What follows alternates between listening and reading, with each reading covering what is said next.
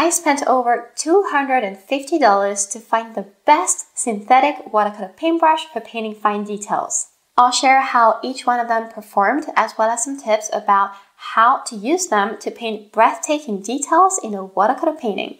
Besides the paintbrush experiment, I discovered loads about misty forest paintings, so I hope this video and moody landscapes will inspire you. This is an experiment based on my own preferences and my own realistic style, which means that my favorite paintbrushes might not be yours, even though you'll get some insight about what's available and how to use it. I couldn't buy and test every single synthetic paintbrush that exists, so I stuck to a single well-known French website that ships to other countries and also mostly sells common brands that you can find on Amazon. And you may wonder, why splurge on a bunch of small synthetic paintbrushes? It all started with misty pine tree forest painting. First, I wanted to paint these types of landscapes, but I never could do it as I wished because my trees never looked realistic enough until I realized I had the wrong paintbrush type. I think I need something bouncier. And it turns out that a regular synthetic paintbrush might actually perform better to paint realistic details easily.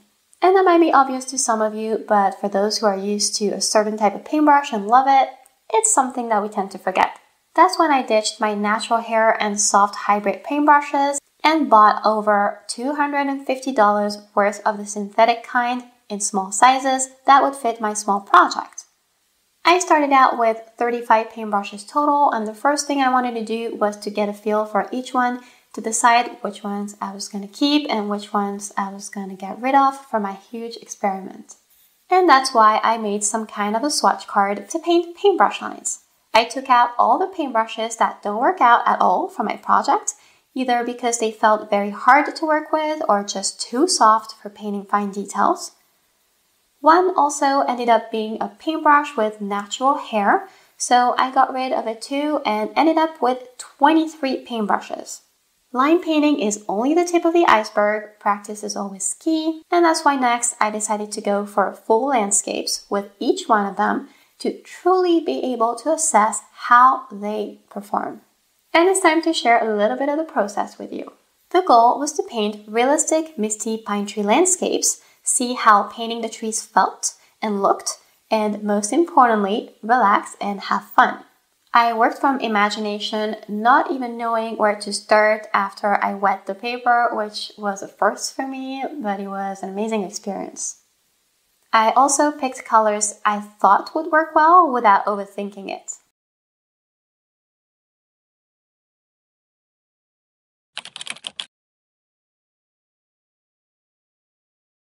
I enjoyed the colors I picked for this moody theme, and this first paintbrush by Daler-Rowney was pretty decent with thin and precise lines. The only thing I didn't like was that I had to reload it with paint frequently, but not too much either, to maintain fine details.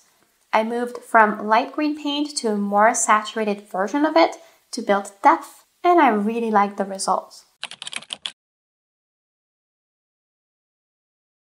I stuck to the same kind of landscape here before experimenting some more on that, and you can see I left plenty of white paper spots to suggest mist on wet, so the mist looks natural.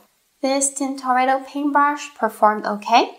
It retained so much more water than the previous one that I had to use a paper towel and soak that up frequently. The Daler-Rowney was a bit easier for control over the details maybe.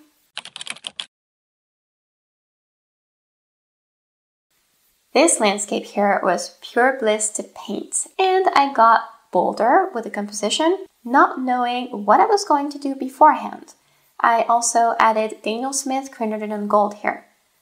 This Princeton paintbrush was my very first one. It retained water so well that I needed to soak up the excess paint before painting details. I also found it a bit hard to control the strokes, but it came out lovely and it was fun to paint. I think it looks like a forest landscape in Sweden. What do you think?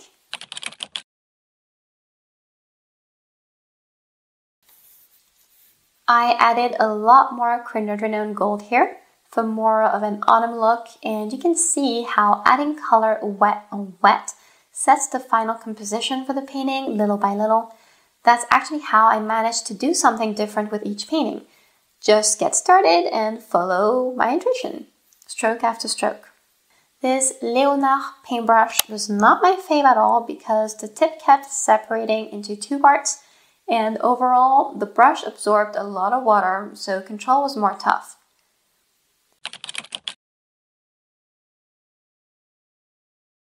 This was a daring experiment I had in mind to paint the trees up close and in the mist. That's why I added paint to most of the background here unevenly. I found this Da Vinci paintbrush to be pretty good, even though it dried up quickly and needed more paint often, but at the same time, I still had to remove any excess from the tip to paint the fine lines.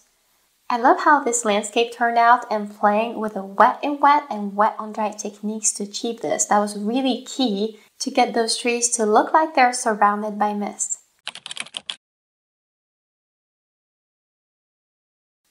I decided to add a color from Daniel Smith called Burnt Scarlet for more creativity. I didn't like this paintbrush. The bristles didn't come to a reliable fine tip because it separated into several parts sometimes, and it made it hard to paint. It also soaked up a lot of water, and overall, that was not the best painting of the bunch. I also didn't like the looks of the burnt scarlet and the way I added it.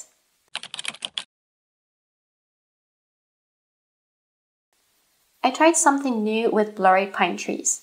I noticed that this Tintoretto paintbrush needs a lot of paint and water to make fine and precise lines. It was also hard to find a good balance between not enough and too much. So it was okay, but definitely not my favorite so far. I did love how the painting turned out, however. This next paintbrush I'm going to feature next is the one that I used in my very last watercolor class, and that's why it's time to introduce today's sponsor, SKILLSHARE. SKILLSHARE is the largest online learning community for creatives with thousands of classes, social media, productivity, illustration, fine art, and much more. This new year, invest in yourself and your goals by starting a learning journey on SKILLSHARE to take your career, skills, or side hustle to the next level. And if you're not sure where to start, SKILLSHARE designed Learning Path to help you get from beginner to pro in no time. These hand-picked classes build on top of one another. They're available for all levels and a variety of categories like design, fine art, and much more. I improved my own art skills thanks to SKILLSHARE since 2018. I was a student there at first, and I enjoyed it so much that I now teach there with 24 art classes in watercolor pencils, watercolor, and even oil pastels. This new class here will teach you the ropes of misty forest paintings that look realistic and magical, just like the ones featured in this video. The first 500 people to use my link will get a 1 month free trial of SKILLSHARE, so if you'd like to join, head on over to the description of the video to find it. Thank you so much, SKILLSHARE, for sponsoring this video.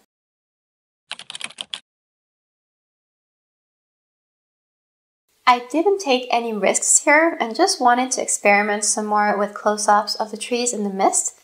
And I really love this paintbrush, that's the one I used in my class, considering it's affordable and not a fancy brand. It's pretty good and reliable, although I still needed to remove any excess paint from the tip before painting the trees.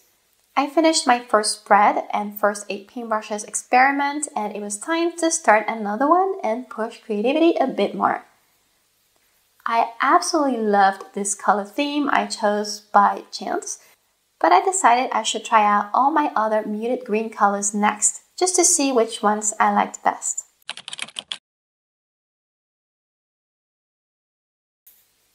I started adding my Daniel Smith Green Apatite Genuine color this time, and I added a pond. I really enjoyed this brush by Isabey, not sure how to pronounce that, and I never tried this brand before. But I was able to quickly find the right balance between the brush being too full of paint and water or too dry. And I managed to create details that looked nice and natural at the same time, so that's a great discovery.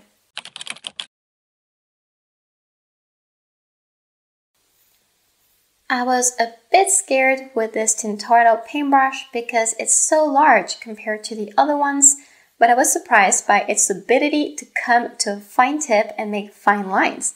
I only needed to be careful and soak up any excess paint. It really reminded me of my favorite paintbrush, the Silverbrush Black Velvet. It may even hold more paint, but it releases it gently over time, which was great. Maybe not the best for small pine trees, but nice for most other types of paintings.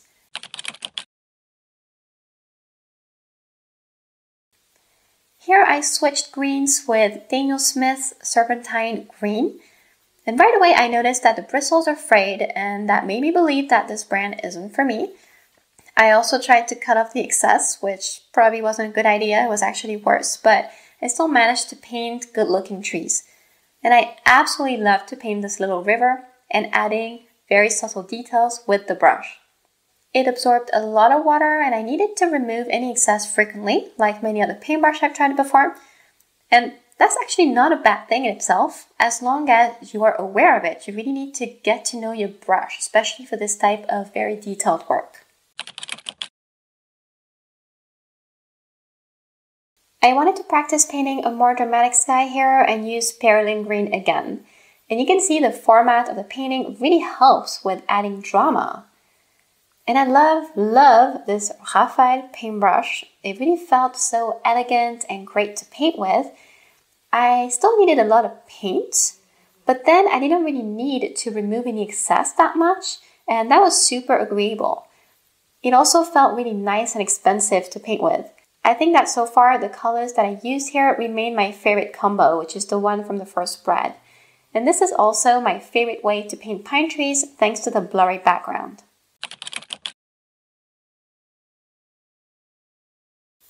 I introduced Daniel Smith Undersea Green this time. And this brush was nice. It was just harder to find a balance between too loaded with water and too dry. You can see I painted a few trees here, and that's okay too. There are many ways to paint this kind of landscape. And adding birds with a synthetic brush really is great. It makes the strokes feel easier and more natural. And I'll remember that in the future because I used to always use my silver brush Black Velvet for that.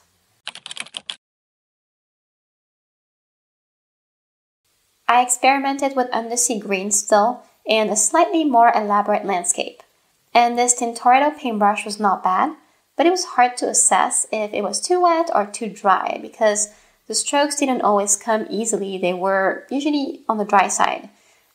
I did find, however, that these synthetic paintbrushes are also great to give texture and realism to rivers, ponds, lakes, things like these. I could do that with my usual paintbrushes without any problem, but this just feels a little nicer, and I might just switch for good to synthetic when I paint details. I tried Forest Green here by Sennelier, but I find it flashier than the other colors, so I muted it with my raw sepia. I wanted to spice things up a little bit for composition through perspective, and starting on the wet still is for me the best way to go with these types of landscapes. You just apply color in the way that you envision it, and then you see how it goes. But then it's also important to be patient and push through the end to really see what the painting will be like. Because remember the ugly stage, and usually those wet washes are it. So you really have to be patient and keep painting. This Da Vinci brush was really good, generally more on the drier side, but really nice. And with this painting, I really started to see a pattern with brands that I like more. This Winsor Newton paintbrush was fine, maybe not my favorite for fine details. I tried painting a cabin here, but it didn't turn out as I wished. I'm still really happy with all the experiments in the second spread. I feel like I'm learning a lot, not just about paintbrushes, but also about painting from imagination and just painting beautiful pine tree landscapes.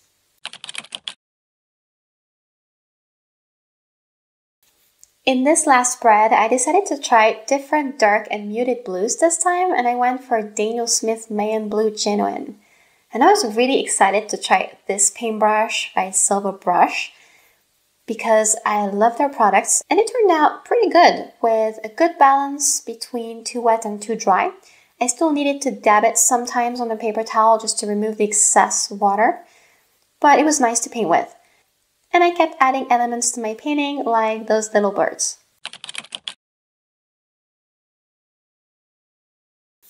Here I included Daniel Smith Mayan Dark Blue. And I was surprised in a good way by this paintbrush. It's actually the best of the Leonard paintbrushes that I've tried so far. I was a bit afraid. It's still not that firm and not bouncy enough, so it's harder to control, but it's decent. And this time I experimented with adding rocks, and I really love how this turned out. Back to Daniel Smith Lunar Blue here. And I can tell you I love Princeton paintbrushes just from trying a few of them here, and I understand their reputation now. However, with this paintbrush in particular, it felt a little bit thirsty most of the time, so it was harder to create strokes and find a good balance between too wet, too dry. It needed a constant flow of paint, but it was still nice to paint with. And here I experimented by trying perspective on the trees, and it was always a pleasure to add those little birds with small synthetic paintbrushes.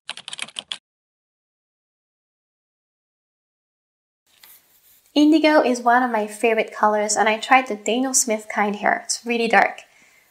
I was curious about this paintbrush because it's not a known one, it's just the one that the store sent me that's in their name. It's decent, but it's not awesome. It's also hard to find a balance between too dry and too wet. And this time I experimented with a waterfall. I was scared to do it wrong from imagination, but it's one more skill that I was developing without planning to go that far. So I was super happy with that painting. Maybe I would have liked more beautiful trees, but that was still fine. This time I switched to Cenote Indigo, and this one is actually lighter than the Daniel Smith kind, much lighter. I had no idea about what to paint. I just went for a simple landscape with rain. This Kum paintbrush, and I'm not sure I pronounced it right, is really a brand that I didn't know anything about. But it's actually an awesome paintbrush. I'm really happy that I discovered it here. The only thing is it needs to be loaded with color often, but then the strokes feel so great and elegant. I know I'll use it again.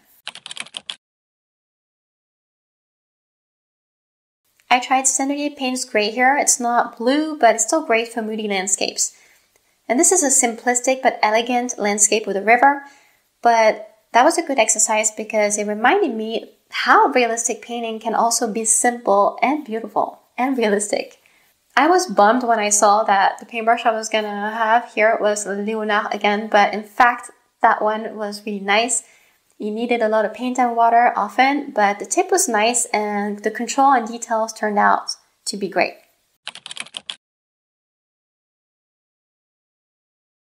This Raphael paintbrush is pretty good without being awesome.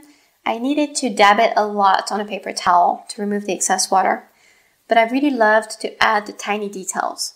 Here I wanted to try something different, and again, this paintbrush didn't convince me. I didn't like how the trees turned out as much, but if you look at all my paintings, you can barely see that. You can barely see a difference. So don't worry if you don't have the perfect paintbrush either. It's not a big deal.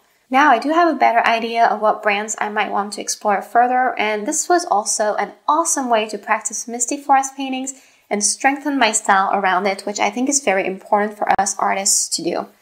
So I hope this helped you or inspired you to try it for yourself, maybe with one paintbrush, but you can try a bunch of different landscapes.